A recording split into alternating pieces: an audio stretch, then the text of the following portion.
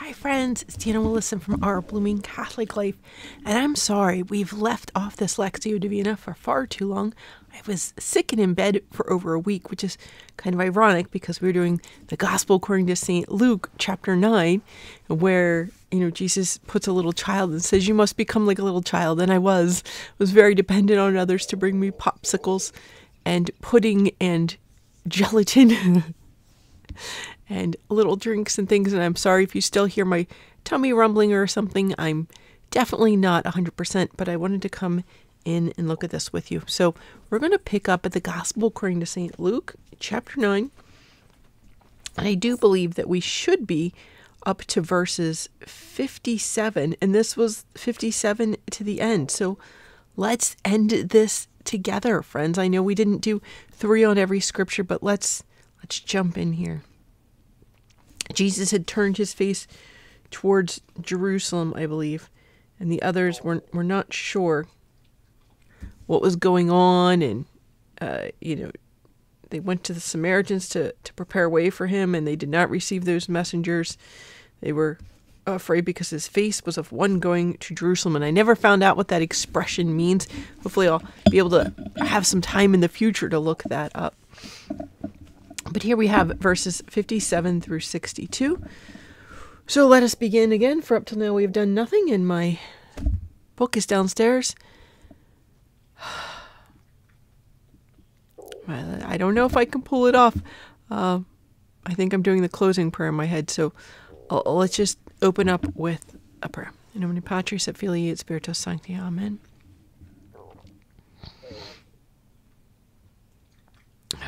Good and gracious God, God who are good, all good, and every good. As we read this scripture together, open our minds, open our hearts,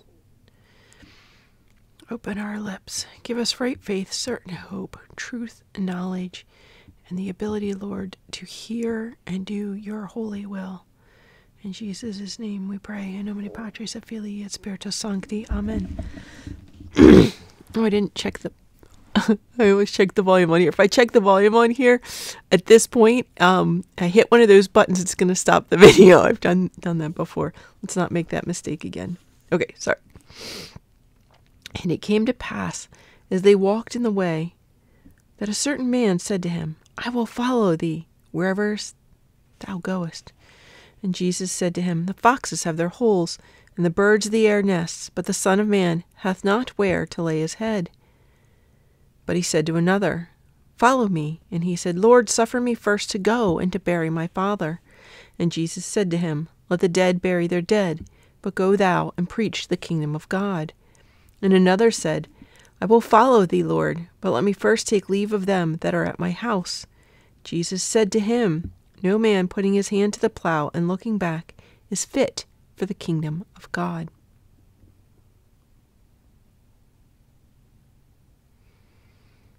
And it came to pass, as they walked in the way, that a certain man said to him, I will follow thee whithersoever thou goest.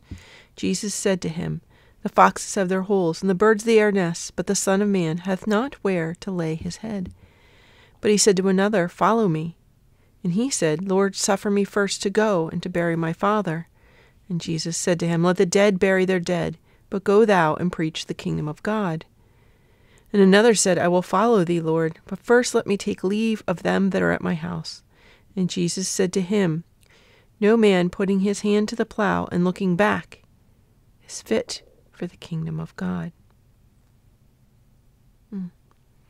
Interesting. So we have 3 young men here, 2 who are choosing to follow Jesus, and another one that Jesus actually outright chooses and calls.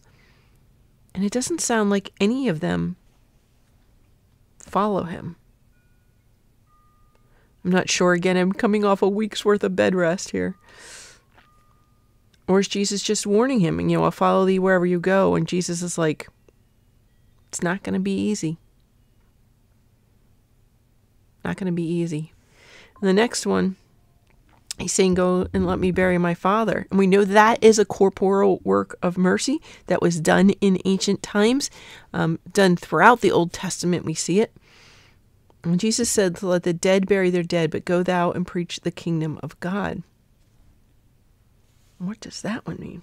There's no note helping here. I don't have my compendium in hand. We're kind of the blind here.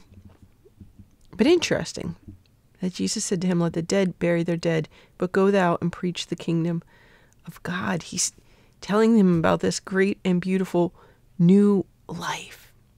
That's what I hear. Interesting. The last one says, I will follow thee, Lord, but first let me take leave of them that are at my house. And Jesus is like, whoa, well, you can't do both. You're going to probably have to choose here. You can't just keep looking backwards at your old life. And what does that mean? Because we know so many people enter the Christian life and then they go back to wherever they're from and try and evangelize those people, whether it's their family of origin, your neighborhood, your community, whatever that is. Jesus is like, you shouldn't be looking back. You need to be looking ahead. So these are characteristics of what we need here. We're going to need to know that it's going to be challenging. We're not guaranteed any prosperity, we'll say, in the future. We're not guaranteed that. The Son of Man hath nowhere to lay his head. So we know it may be rough. And then he's saying, focus on the kingdom of God. The other things will take care of themselves if you focus on God. Maybe that's something there. And they said, no, I need to go back and take care. So the first one was the dead he wanted to take care of. And Jesus is like, go forth. And now he's saying, well, I have to go back and take care of the living. And Jesus is saying, go forth. So what's he telling us here? He's telling us it's not going to be easy. And he had just told us not that long ago to be as little children, as trusting little children. And I think perhaps these are all challenges, right? Do children normally, where are they going to sleep at night? Or do they trust that their parents are going to have that under control? And what does it do to children that don't have that trust, which may be very much founded? Think about that aspect as well. And he's saying, no, I need to go back and take care of things in my past. Jesus is like, future. And we can get that way. Have you ever been that person? Okay, so quite some time ago, I did not go to confession at my parish. I went on retreats, on homeschool retreats. And those lines could be quite long. And especially, I think, for the homeschooling moms, when you have many children, you may be standing in line for quite some time and taking care of the littles. I only have one son, but I'd seen it happen. They're waiting in line for so long, and the littles have to run back and forth to the bathroom, and you've got the ones in the confession line, but you need to be there the whole time. By the time it's your turn, you're out of time. I've seen that happen. So for whatever reason, the lines at homeschool conventions could be quite crazy. And it was the second or third year in a row, and I think I'd gotten the same priest every time. And he's like, whoa, whoa, whoa. You've confessed all these. You need to stop. Turn your eyes to the future. Quit looking at the past. Those have been forgiven. You need to move on. I don't know. I was just always worried that I'd forgotten one, or I hadn't done something. It's like that feeling when you leave the house for a vacation and you know you've left the stove on and you have to go back and check. It's like that feeling sometimes in confession, right? But we know that we have tried to remember all them, and if we do it in good faith and have made a good examination of conscience, I can look that up in the catechism later. If somebody knows it, put it down, that you're pretty much covered. But if you happen to have forgotten one and you remember it later, you bring it up the next time, just as a matter of checking all your boxes. But you don't drag in every sin you've ever committed month after month or year after year. You need to be looking ahead. Leave the dead behind. You move on. Those things are gone and done. You need to move on. We can get stuck in that cycle, can't we? Where we're so busy worrying about things that we've done in our past that we're not building a future. Okay, you had that vice in the past and you made that sin in the past. What's the virtue you can now learn about and practice? But build up your spiritual strength. How are we going to move forward and preach the kingdom of God? Go out and tell people, hey, I've been forgiven. It's amazing what Christ is doing in my life right now. Do you do that? Or do you worry second you leave that confession door, oh, did I remember everything? Or do you start moving forward in great confidence that the Father has taken care of everything that you need? And there says, I will follow you, but first let me go back.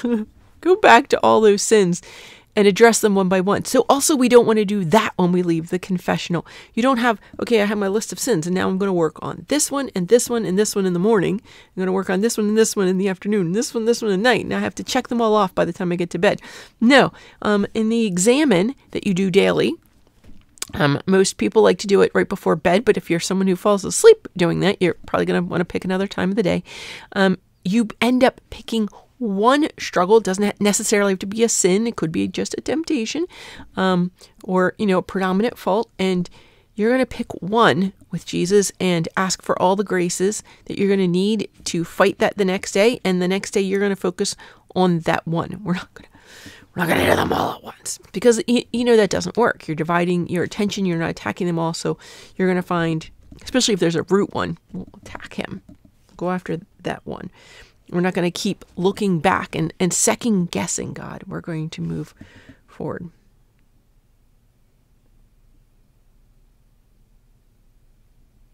Guess that's where I am today. And this does all speak to childlike trust and faith and that willingness to go and learn new things. You should be excited for them as a little child is excited. You don't want to get so caught up in the why, but say how, Lord. Oh, that's amazing. Thank you.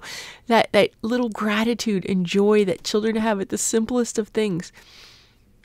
Yeah, let's do that. That sounds like it. Follow Jesus wherever he leads. And we don't know where that's going to be. He doesn't know. Like the foxes have holes and the birds of air nests. But the Son of Man hath not with to lay his head.